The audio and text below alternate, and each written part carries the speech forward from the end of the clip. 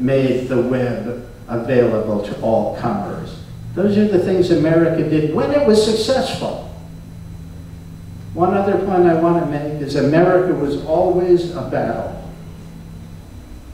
It was never a straight line to doing the right thing. It could have done better.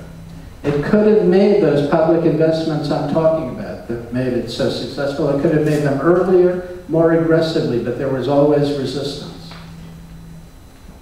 Were there mistakes made? Were there wrong roads put in? Was there waste in government? Sure.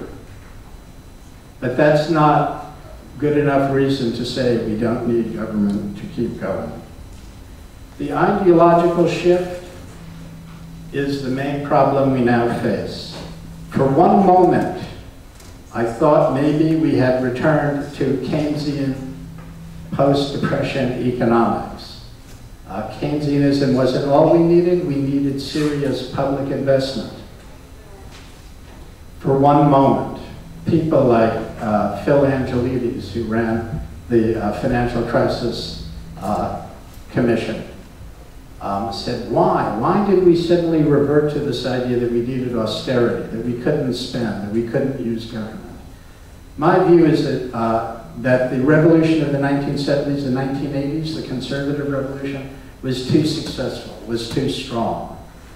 My view is also the economics profession never fully adopted the Keynesian revolution. I'm writing a book about that now. They never fully came to believe. They basically believed in the self-adjusting economy.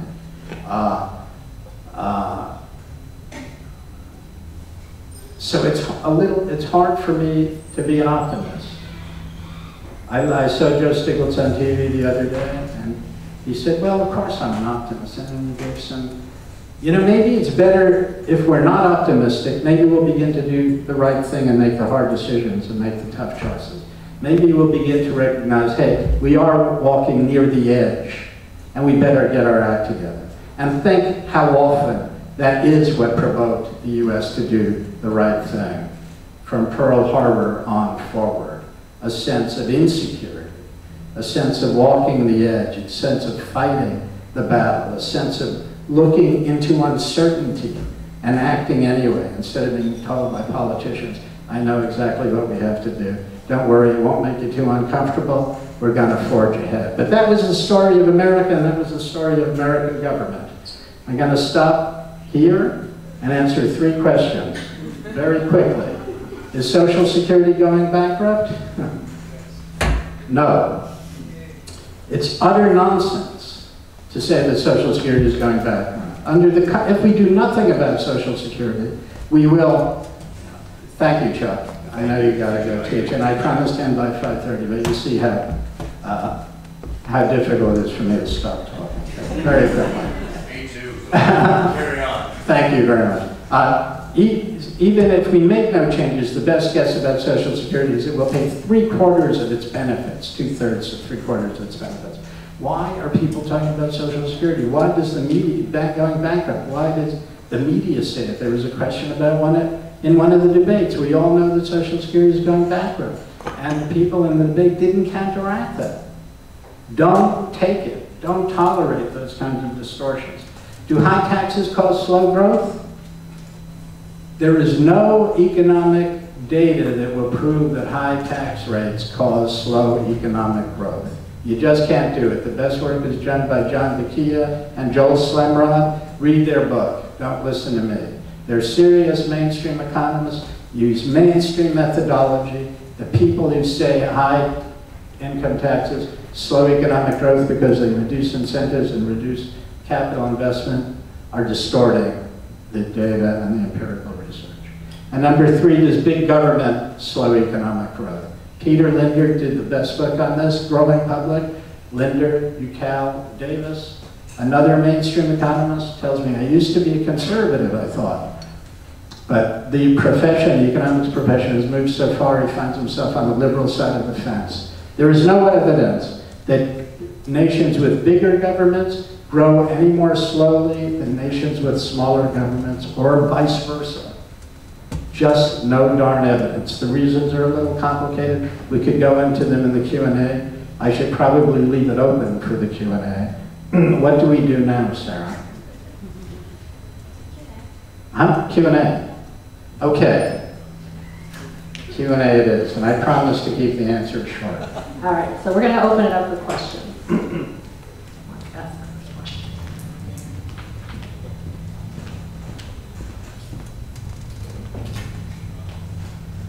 Thank you very much, Mr. Madrick. I appreciate your speech. My question is, I know you see the problem from the inside. Is there any possibility that the U.S. is really running away from the colonial influence of the British? Because everything I see in the U.S. is really very different. The laws are different, the system of government is different. Is it possible psychologically that the U.S. does not want to look anything close to the British that colonized them? I don't think I'm not quite sure of all the subtleties of your question. I do think we renounced a lot about Britain, but I think we also retained very strong ties to Britain, not least the language. I'd say... System of government. The government itself, in other words, yeah. using the British system, Canada and the rest, they use the government to do a lot of things. Health. I see, you're talking about a welfare state. Yeah. Yeah. Well, I think Britain is somewhere in between the continental Europe and ourselves. So in some ways we're alike, but yeah, they have a national health service, as we know. They do have, I think, by and large, a better safety net than we do. They are running away from it a little bit themselves. They have adopted a kind of U.S. economic model. But I don't think we're running towards that model in any significant way. I'm not sure I fully understand your question. We still are more or less in terms of, one way of measuring that is total taxes collected as a percent of GDP, state, local, and federal taxes. And we're about at the bottom of the OECD list of 38, I think it's 38 countries. We collect maybe at the moment 25% of GDP in taxes. It's a recessionary period or a slow growth period, so it's low. The average in the OECD is 35%, so they collect a lot more taxes, and they don't have that big military budget. So they spend it, especially in the continental countries, on pre-K systems, on pretty good, not universally good, but pretty good education system. Often on free university, but at least subsidized university. And most important, either cheap or free, high quality healthcare systems. I just don't think we're getting there. And I don't think we're moving in that direction. I'm a fan of Obamacare for what it's worth, but we can talk about that. And I'll be happy to talk to you afterwards, because I'm afraid I don't fully understand what you asked. How are we going to create more jobs? The most important question there is. One is old-fashioned fiscal stimulus next year, which we're probably not going to get, but we need a heck of a lot of it. We got to spend like crazy. Most of that spending should be directed towards infrastructure investment and aid to state and local governments who are cutting back jobs like crazy. I was last week in the town San Bernardino in California, which went bankrupt. Can't believe that. You know, it's hard to believe. I'm not that familiar with the so-called inland empire of California, but boy, was I remiss not to have some experience in that part of the world. I went into a mall called the Carousel Mall. Probably 9 out of 10 stores were closed. It was so abandoned, I felt like I was in a horror movie. Like that one Jack Nicholson was in, nobody remembers that. Anyway, years ago. But fiscal spending, serious infrastructure spending, I think those would go a long way towards creating jobs. Ridding ourselves of the psychology about austerity, forgetting that the deficit, it could be a danger in the near term, which it's not, and dealing with it in the long term. Healthcare reform, we do have options.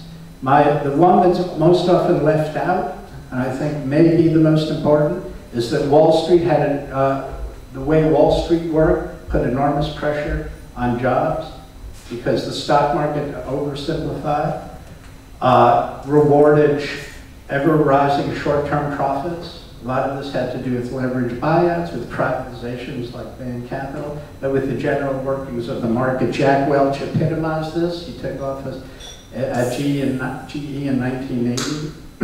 He epitomized pressure, downward pressure on jobs and labor markets. I think somehow we've got to begin to end that stranglehold that Wall Street has on jobs. I think in the global area, we've got to concentrate more on getting the value of the dollar down. And probably we do have to begin to think, and I hesitate to say this, about some protection of industries in a bolder way. That's probably not the whole story, but the final part, and the part I'd like to talk about least, is education. Because it's the motherhood and apple pie of all economic analysis. But the truth is we do have to educate people for a newer world. We have to educate them equally. It's not that the quality of education in America is terrible, certainly across the board. It's that it's highly unequal. Many people get terrible educations. So I think there is an answer. Will we get there? The political situation looks like we won't. Makes it look like we won't. You got to rewrite the tax code to get money from overseas into the U.S. Well, that would help. I think raising taxes on the wealthy would help progressive. We can raise progressive taxes enormously. I should mention that I wrote a column for Harper's Magazine. I just started, and it's not on my biography. And I talk about how if we do right the economy, the most important thing we can do is start to raise taxes substantially. We could raise taxes on the top 1 or 2% of people to a serious tax rate. Why not 45% on a marginal basis? That would do a lot to raise taxes, getting it up that high, for example. But we should be raising taxes, frankly, on the middle income people as well. After we correct the economy, not now. Clearly, I answered everybody's questions. Wow, go have some fruit and some dessert. Sarah, did you want to say something about rediscovering government? Yes. We'll just take a moment. Actually, I have a question for you. What would you recommend the people in this room do?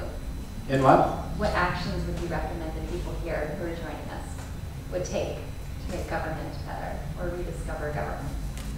Well, I would consider government as a career, which almost nobody does anymore. I think you can make it better from the inside. I think you can vote for the right people. I see a lot of those involved with Occupy Wall Street. A lot of those people have completely given up on government. Many of them won't even vote in the presidential election.